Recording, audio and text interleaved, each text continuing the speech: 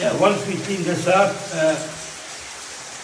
that's our face over there. We've got a raise going up from this level to 4.5 level. We then have to remove all that dirt out first. Once we remove the dirt, we're going to take this brow down, and it's got a dangerous slit on the side there. So we'll be blasting the hanging wall down to make it safe, and then we'll carry on. That will be our face. We'll take that in plus minus 10 meters. We'll then take a raise up from here to 4 level. Carry on another 10-15 meters and put another raise up. And then take the drive, maybe 10 meters past that raise. So once we've done that, we'll then sample those two raises and the drive, and then we'll see what we've got, what grams per ton we've got.